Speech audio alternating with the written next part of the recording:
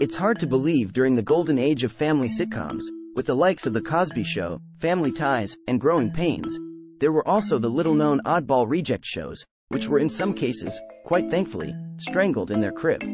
Here are some more of those never-before-seen groundbreaking shows that never were. Kung Fu Pizza. Aw, gotta love the politically incorrect 80s.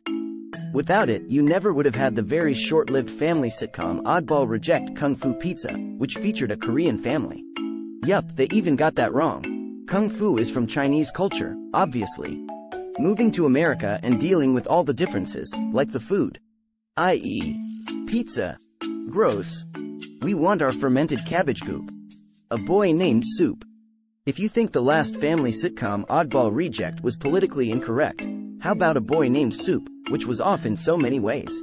Like, since when is Soup a girl's name? Well, since Hollywood showrunner boy wonder Dave Ingalls came up with this shiny turd. The show follows the life of a boy named Soup, who despite being a boy, feels inclined to dress up like a girl. Not all that crazy. Well, it is when nobody related to the show knows anything about cross-dressing or transvestite culture. Harold and Mop. If you think Hollywood mad genius Dave Ingalls was finished with A Boy Named Soup, the very next year he floated the very same idea. What the fuck was his obsession with this shit? Changing the young, confused boy to an old, confused grandpa in this classic trainwreck family sitcom Oddball Reject Harold and Mop. I mean, Mop, again, isn't even close to a girl's name. Be sure and tune into the next part of the golden age of family sitcoms, The Oddball Rejects, when we will explore even more family sitcom Oddball Rejects. Sayonara.